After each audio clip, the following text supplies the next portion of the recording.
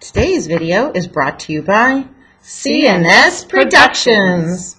This video is going to teach you how to format a news article. You are going to use this video with your Renaissance magazine project. Formatting is very important in magazines and newspapers.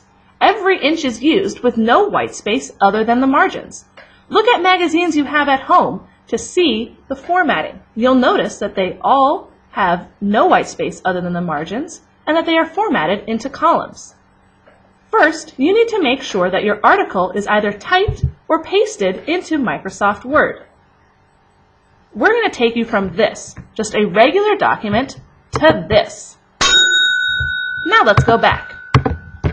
First thing you're going to do is adjust the margins. Start at Page Layout, Margins, and you want 1-inch margins on all sides. If this is not the normal setting, go down to Custom Margins. Please make sure that your top, left, bottom, and right margins are all set to 1 inch.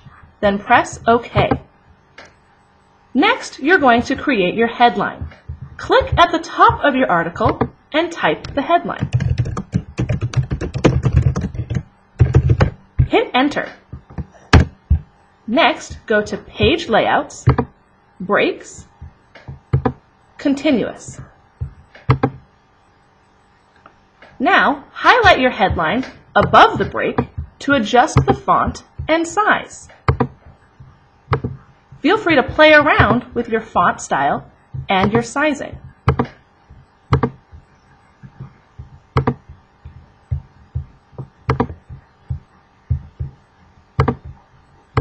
Now you are going to create columns. Highlight your article below the break that is inserted below the title. This will keep your title from being put into columns as well. Go to Page Layout, Columns, and select 3. Now you're going to insert a picture. Go to Insert, Picture, find the picture you have selected, double-click on it to insert. Now, right-click on your picture, go to Wrap or Wrap Text, Type, and click on it. This allows your picture to be moved throughout the article and for the text to just wrap around it. You may want to make your picture a little bit bigger so that it reduces the amount of white space. Now that you've inserted your picture, it's time to check for white space. This is easiest to do if you click View, then Zoom, then Whole Page.